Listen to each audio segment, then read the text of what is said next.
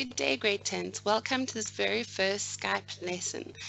As you can see from the logo, this Skype lesson is brought to you by toenable.org. So if you miss anything in this lesson, or if you're not quite sure how you got here, if you just clicked a link on Facebook, feel free to go to www.toenable.org or just toenable.org and find your way around. There is a video that explains how to get here, and there are hundreds of other resources on the website as well, and they're all free of charge.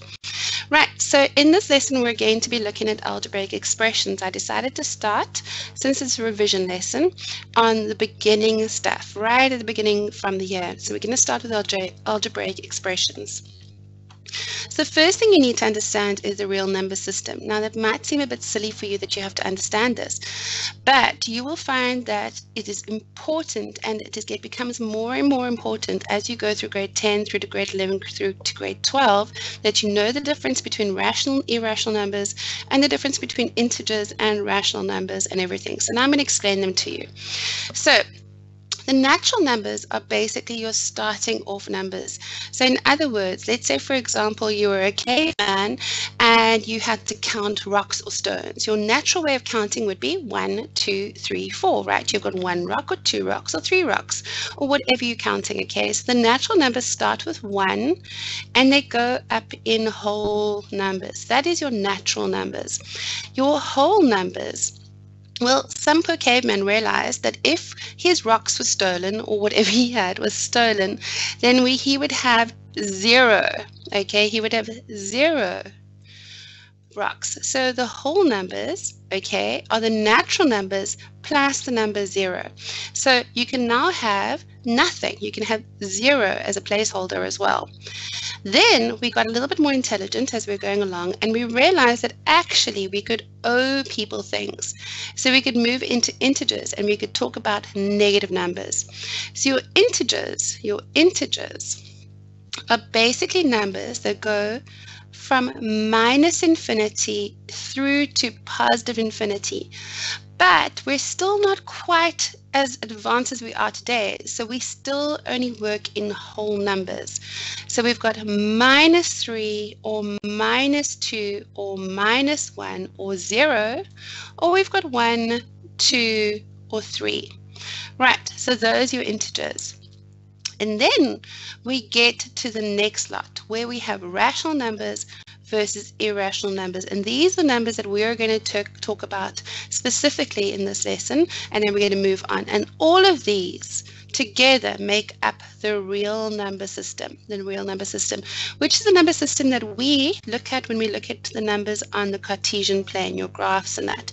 So when we're moving on to the Cartesian plane and the graphs, and we talk about a real number system, it's all the numbers in this system. So in this lesson, we're going to talk let's just start with by looking at the rational numbers. So rational numbers are represented by the letter Q.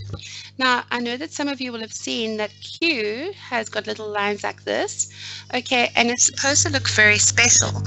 But the whole point of this Q is that actually what happened was that when they started writing the letter Q on the board, they wanted to emphasize that it was a capital Q. So that is why they've got these double lines. So you know your real looks like that, and the normal, when your natural numbers look like that, well, that's actually just to emphasize that they're capital letters.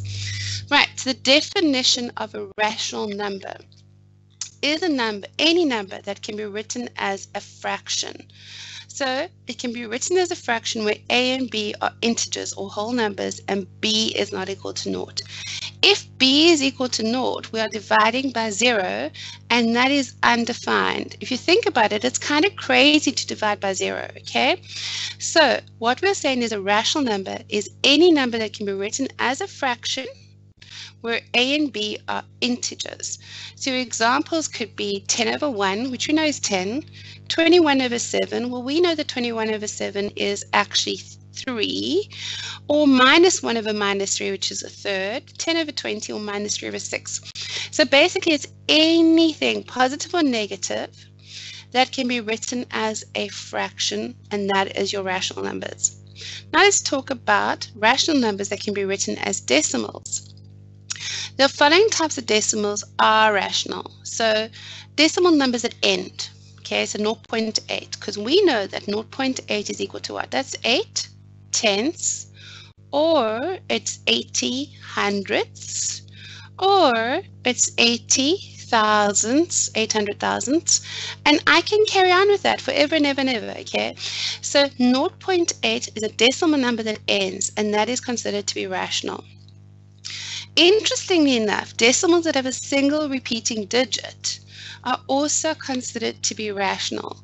And the reason for this is if you take 6 divided by 10, 6 over 10, and you actually do the long division, or if you put in your calculator, you will get 0.6666666 recurring, okay?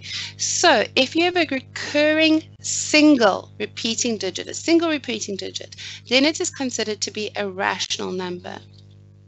Or if you have a pattern of multiple digits that are occurring, for example, 0.272727272727, then those are rational. Now, these are kind of strange, okay?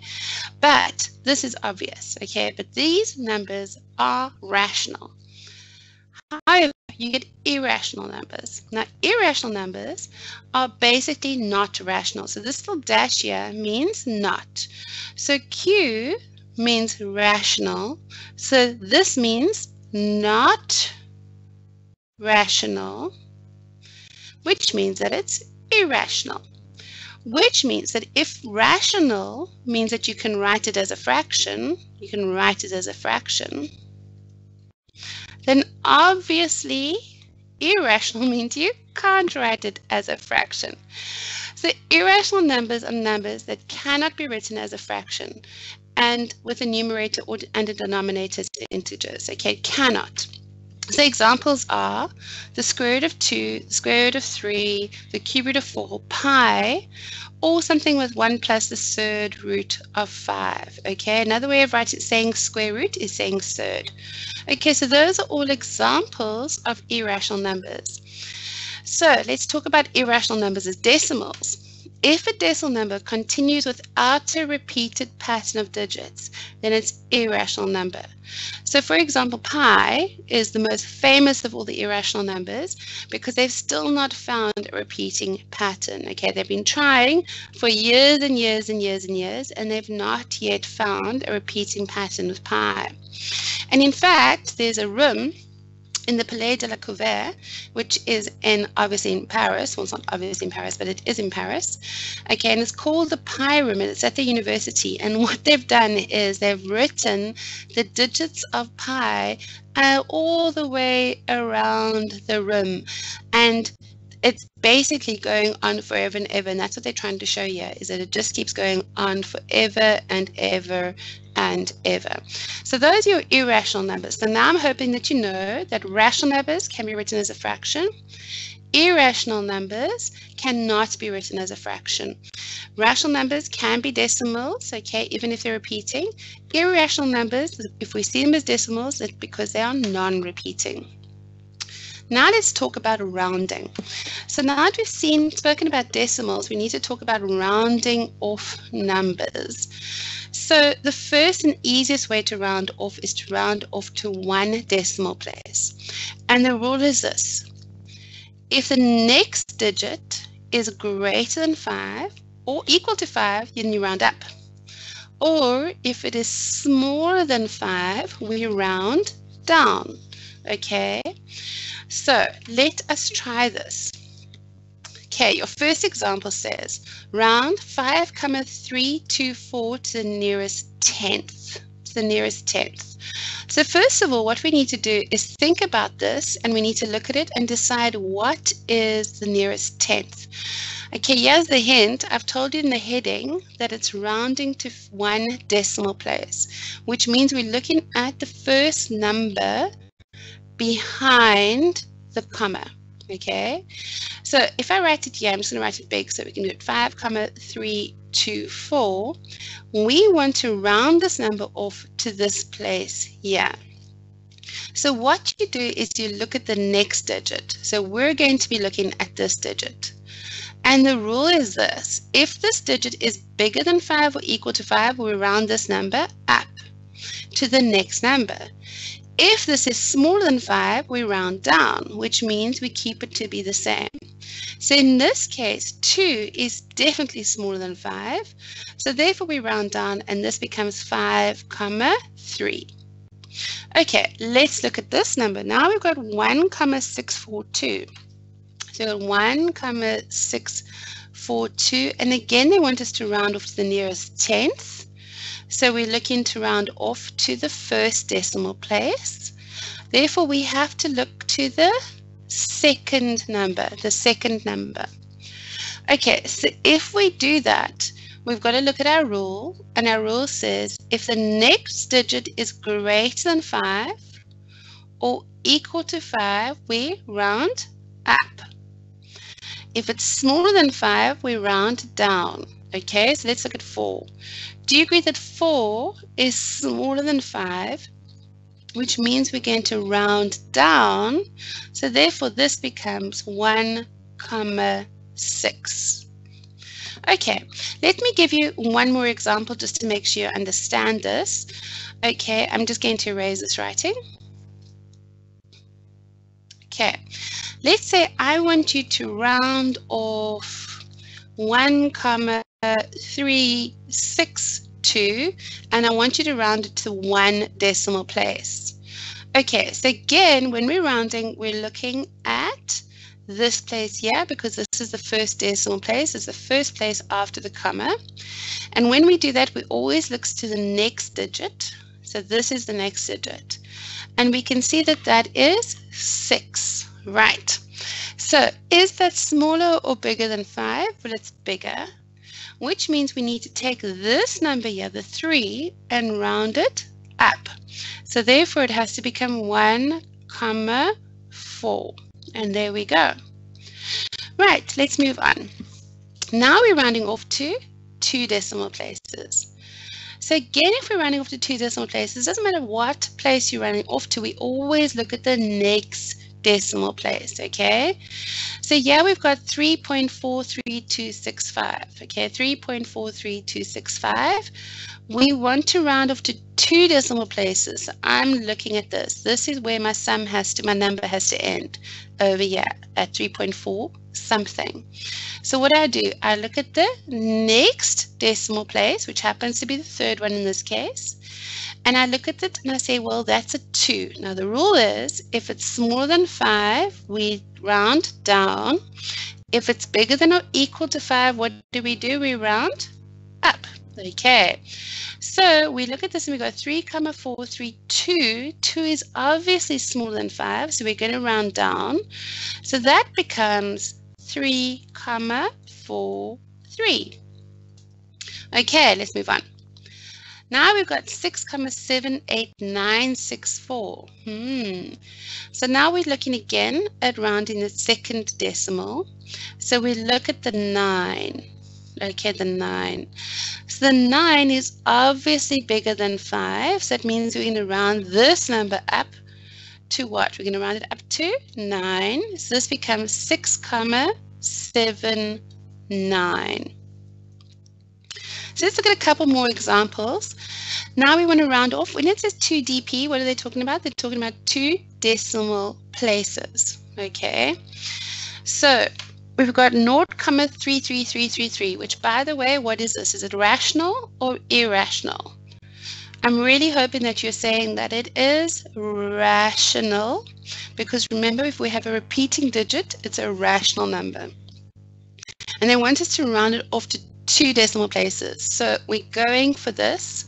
So what do we have to do? We have to look at the next decimal place, which is the third decimal place. Again, remember the rule, if it's smaller than 5, we round down. If it's bigger than or equal to 5, what do? We round up. Okay, so if we look at this, we've got 0,33333. We don't worry about these. We're looking at the next number, only the next one. So this becomes 0,33. Why? Because this is smaller than 5, so we're rounding down. Right, now again, 1 decimal place. So we're going to round off to this number here. Okay, So we've got 345,1352. We don't care about this. We only care about the 1 and the 3. The 1 and the 3.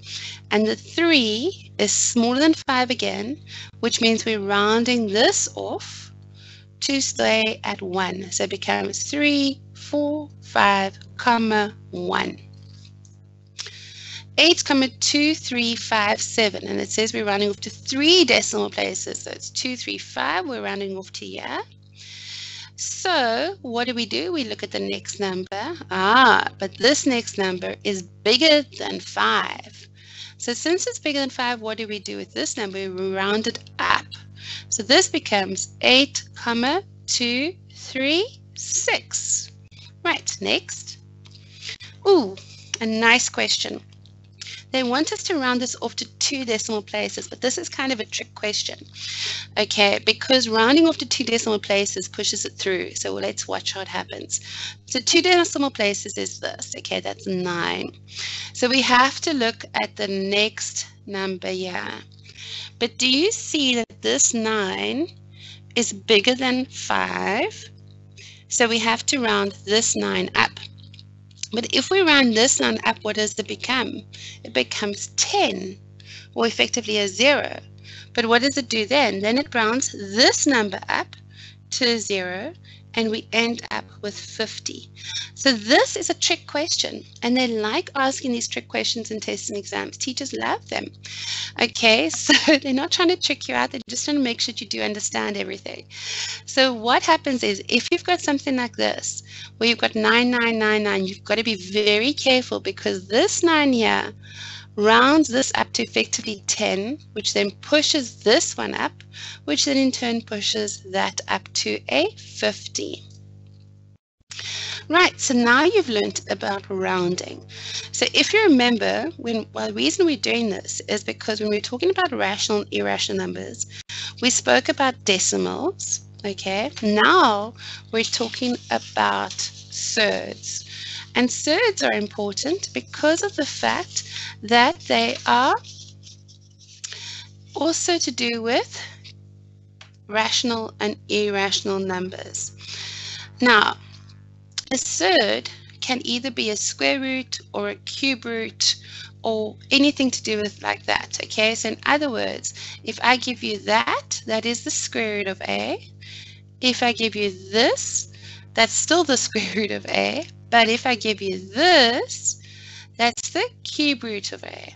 If I give you this, it's the 4th root of a. Okay, so that's what we mean by surds. Surds are your roots. It's either square root, which is the same thing there. We don't generally write this one.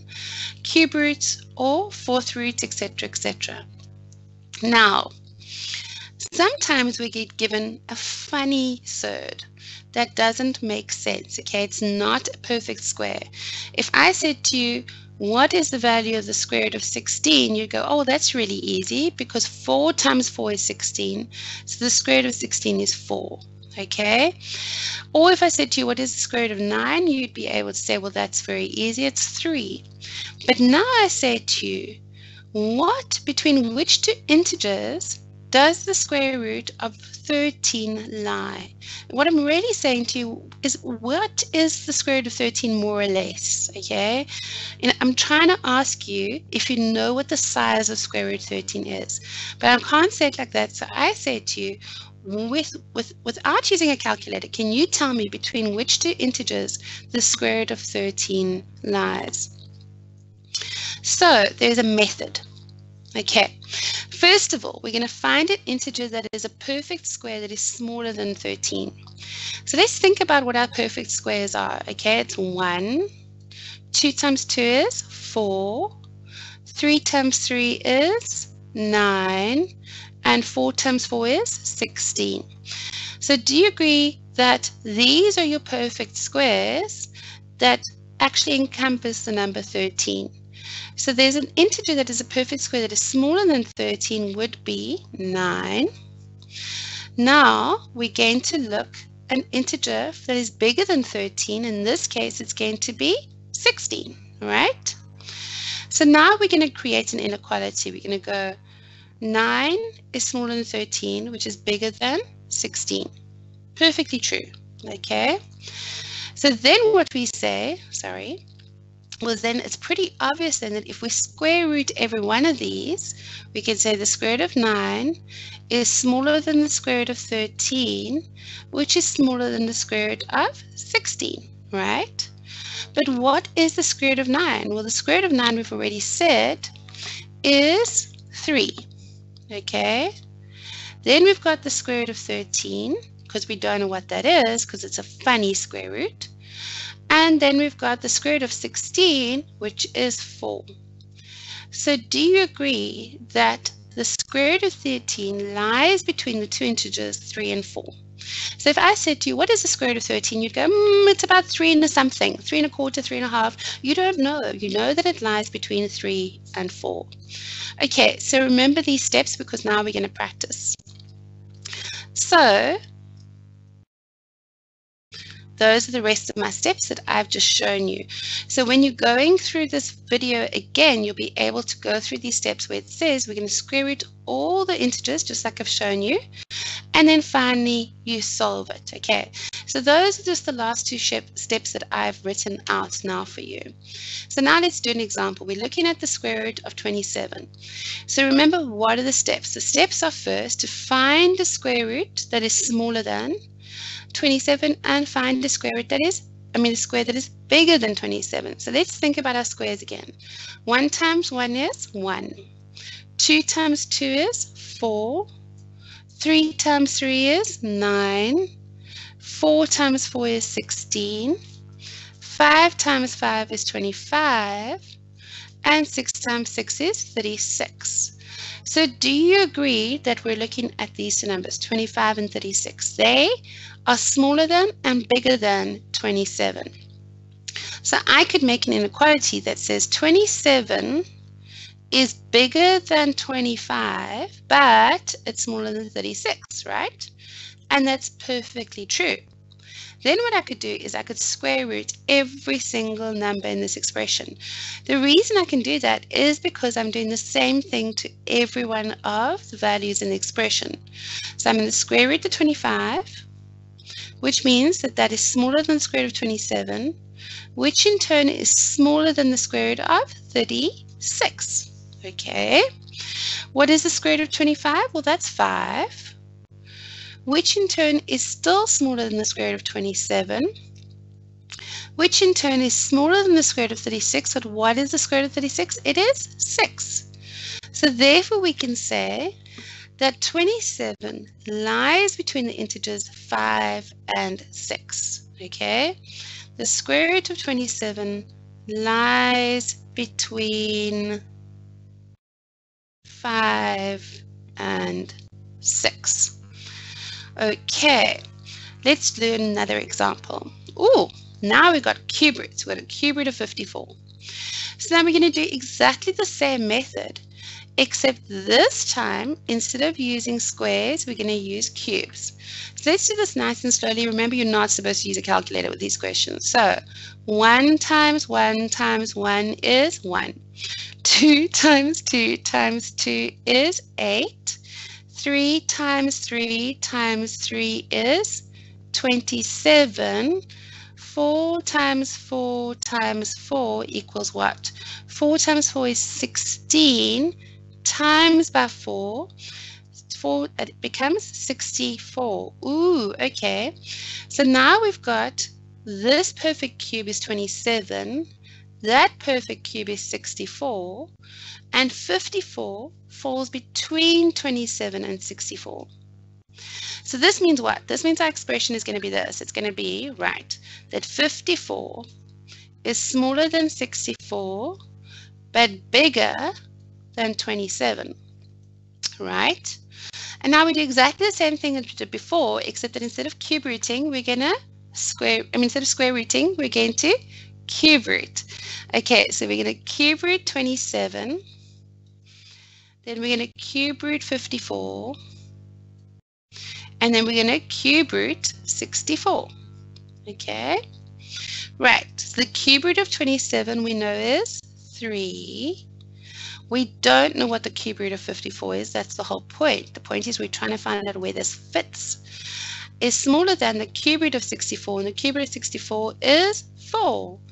So therefore we can say that the cube root of 54 is between the integers 3 and 4. Right, I hope that you understand what I've been doing here. And remember grade 10, so there are lots more examples like this on the To-Enable system. So if you get stuck with this, remember to come and watch the video again.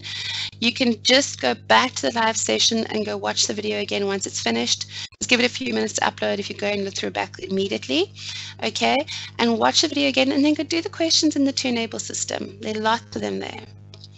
Right, now we need to be talking about monomials, binomials, and trinomials. Now remember that this is a revision lesson, which is why I'm moving quite quickly through the work. Okay, so we need to make sure that you understand all this, and this is right from the beginning of the year, and we're already in July. So I'm going to be going through this basic stuff quite quickly, and then when we get to the more complicated stuff, then I will move more slowly. Right, so let's talk about monomials, binomials, and trinomials. So if you have a mathematical expression is anything where you've got something that can be added or subtracted or divided or whatever, right?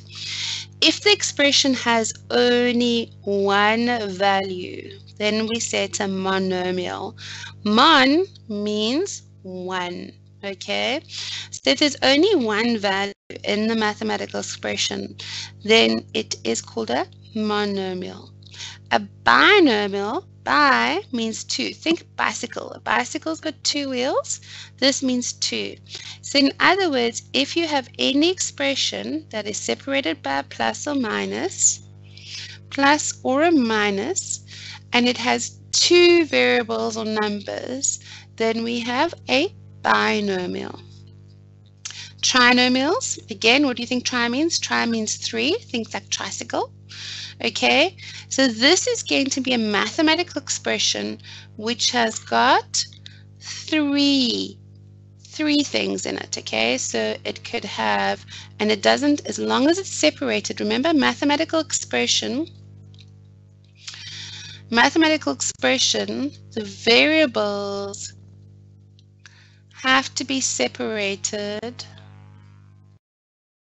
by a plus or a minus, okay, because divide or times makes it into one variable. So we're looking at is being separated by a plus or a minus. So now what we're going to be doing, and this you guys should know from grade 8 and grade 9, okay? So you should be able to add them and subtract them. I'm really hoping you do, because we're moving on to multiplying them. So what we're going to be doing is looking at multiplying a monomial with a polynomial. So we didn't talk about polynomials in the last slide. Let's talk about it now. Poly really means lots or many. Okay, poly means lots or many. So this is a monomial, which is a mathematical expression with a single value, and we are multiplying it by polynomials. So basically, we, as far as math is concerned, is 3 or more. Okay, 3 or more is considered a polynomial if you've got 3 or more variables within a mathematical expression. Okay, so the law that we're going to use is the distributive law. Okay, the distributive law. So what we're doing is we're looking at multiplying this across. So we're going to be multiplying this first bit here with that bit, then we're going to multiply it with the second one, and then we're going to multiply with the third one. Right, so let's do that, and I'm going to do it nice and slowly to make sure you understand. So we're going to go 2x times by 3x. That's your first with your first, right?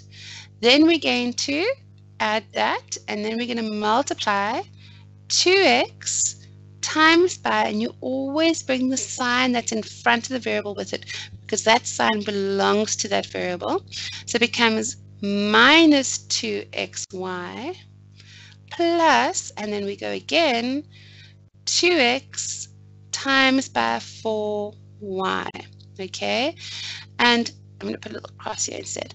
Please note that there's a difference between x and times. Okay? This is x, that's times. Now you guys don't have to write this out like this. This is a very long way to write it out. I'm writing it out like this in baby steps because I want to make sure you guys know exactly what we're doing here, okay? Obviously, as you get better at these questions, you can just cruise along and go, well, we know that 2x times 3x is 2 times 3 is 6, and x times x is x squared. So you could have just written that, okay? Plus 2 times 2 is 4. X times x is x squared, and that's y. But note that I've forgotten something. I actually haven't. I just wanted to remind you of it. A plus times a minus is a minus. So I'm going to put a bracket around that and put the minus in there. Plus, okay, 2 times 4 is 8, and x times y is xy. Right, so now I want to write this out nicely, and the way I'm going to do that is to make sure that these brackets go away. So that becomes 6x squared minus 4x squared y plus 8xy. And now if I wanted to make sure if I was finished or not, I'd look for common factors. Okay, but this is just 6x squared, that's minus 4x squared y, and that's plus 8xy. So there are no common factors. All these terms are different. So I leave the question just as it is. Now let's look at this one. Woo, that's a long one, okay?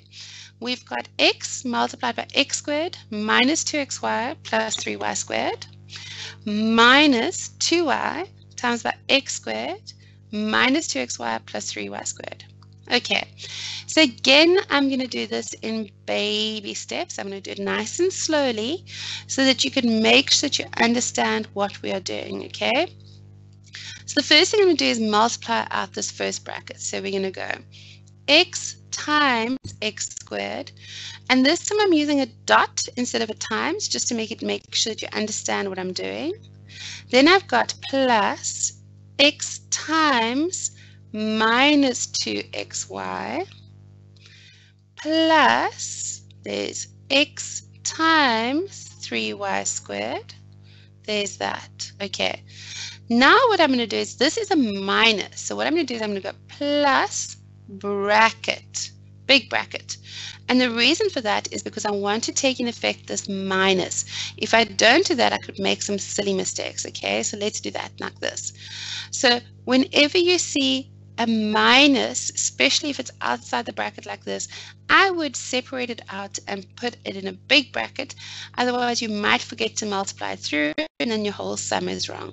Okay, so this becomes minus 2y times by x squared in brackets plus, here we go again, minus 2y times by minus 2xy. That's multiplying with this. And then finally, oh dear, I didn't write small enough. We've got minus 2y times by 3y squared, and then close the bracket. Okay, so now let's neaten this up. Let's multiply it out. So x times x squared is x cubed. Okay, plus bracket.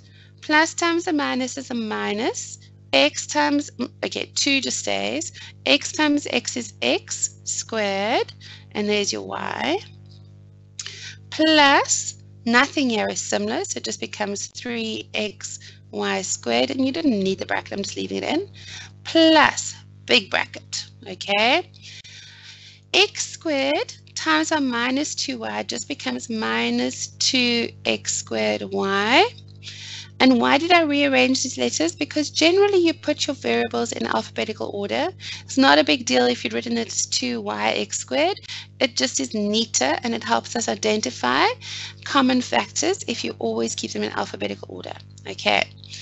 Plus, a minus times a minus is a plus. Okay, so we can ignore that. 2 times 2 is 4x, and then y times y is y squared. Plus, bracket, a minus times a plus is a minus.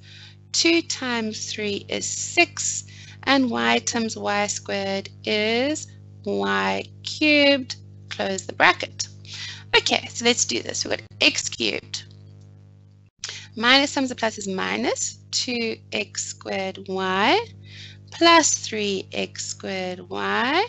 Plus times the minus is a minus 2x squared y plus 4xy squared.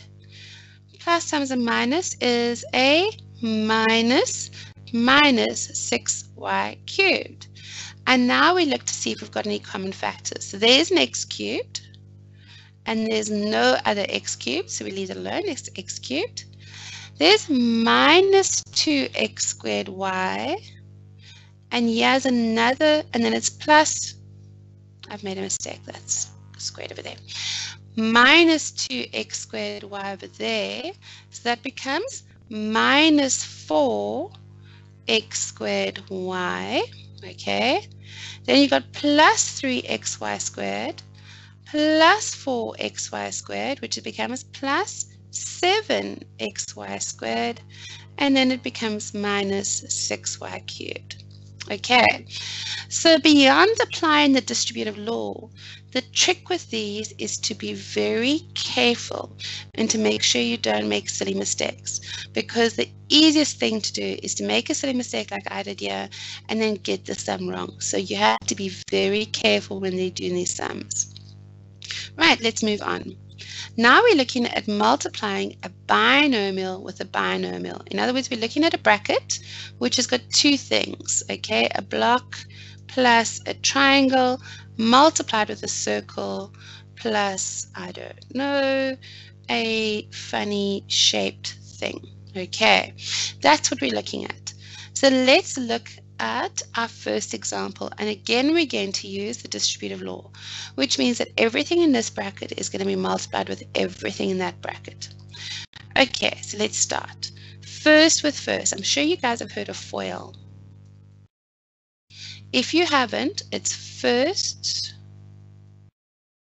then it's outers, then it's inners, and then it's last. FOIL. Okay, and that is the order that we multiply these in. So it's first, outers, inners, last. Okay, so the first of the first is x times x is x squared. So we go x times x is x squared plus bracket. Then it's outers. So it's this one is an outer, and this one with the minus 3 is an outer. So it's x times by minus 3. Then it's the inners, and I'm going to change color. The inners of these dudes here. So it becomes plus 2 times x. And then finally the last, and again I'm going to change color, which is going to be the 2 times by the minus 3. Remember that, okay? Plus 2 times by minus 3. Okay, so let's bring this all together. So we've got x squared plus bracket x times minus 3 is minus 3x plus 2x, 2 times x is 2x, plus bracket 2 times minus 3 is minus 6. Now again, I've just been extra careful in that every time I saw a minus in either of the numbers or variables, that I have put brackets around it so that I could make sure I multiply this out correctly. Okay, so then we've got x squared plus times a minus is a minus, it's minus 3x, plus 2x, and a plus times a minus is minus 6. So then what do we do to finish this off? What do we always do? We always look for common variables or common factors, and we can see that this is a 3x and that's a 2x. So we can add these like terms. So we've got x squared minus 3x plus 2x is minus x minus 6. Right. Let's look at another example. Okay, I've written over it, so I'm just going to erase all the writing. Okay, and I'm going to change the color of this pen because I really don't like it. All right, let's do this. So again, we're going to apply FOIL. FOIL. First, outers, you can tell I'm not very good at writing downwards, inners, and last. Okay, first out is in is last. Okay, so first is 4x multiplied by 2x. So it's 4x multiplied by 2x plus the last's 4x multiplied by 2. So it's 4x multiplied by 2 plus the inners, which are these two, 3 multiplied by 2x plus the lasts, which is 3 multiplied by 2. And again, grade 10s, you don't have to write this out like this if you are confident and you know how to do these nice and easily. Okay, but if you are finding that you're making silly mistakes when you do this and you don't know what you're doing wrong when you find out you didn't get it right, do it slowly, do it step for step, okay? It's silly to rush through these sums, okay? So 4 times 2 is 8, x times x is x squared, plus 4 times 2 is 8x, plus 3 times 2 is 6x, plus 3 times 2 is 6. And then we look for our like terms and we see that 8x and 6x have got the same variables, they're just x. So we can add them and you end up with 8x squared plus 14x plus 6. Okay, not too bad, hey? Right, let's try a binomial times a trinomial. Okay, so it's obviously then a 2-variable expression multiplied by 3-variable expression. And we're going to use, again, the distributive law, and we're going to go through it basically, nice and slowly, okay? So we're going to go first multiplied by the first, which is x times by x squared, plus first multiplied by the second, x times by 2x, plus x times by 3, okay? Now we move on to the second part. So it's going to be 1 times by x squared. So it's 1 times by x squared, okay? Plus, sorry, I'm laughing because I really shouldn't have written that down. I mean, 1 times x squared is just x squared. Then 1 times 2x is obviously just going to be 2x. Plus 1 times 3 is just going to be 3. We got away with pretty easy stuff on that side. So x times x squared is x cubed plus x times 2x is going to be 2x squared plus x times 3 is 3x plus x squared plus 2x plus 3. And now what do? As always, we look for like terms. So here's an x cubed, and there's nothing else that's cubed, so this is just x cubed. Plus, we've got 2x squared and x squared. So 2x squared plus x squared is going to obviously give you 3x squared. Don't know what I was thinking, because there's an implied 1 here. Remember that, grade 10s. If you don't have a number in front of a variable, then it implies that it's 1. So we've got 2x squared plus 1x squared is 3x squared.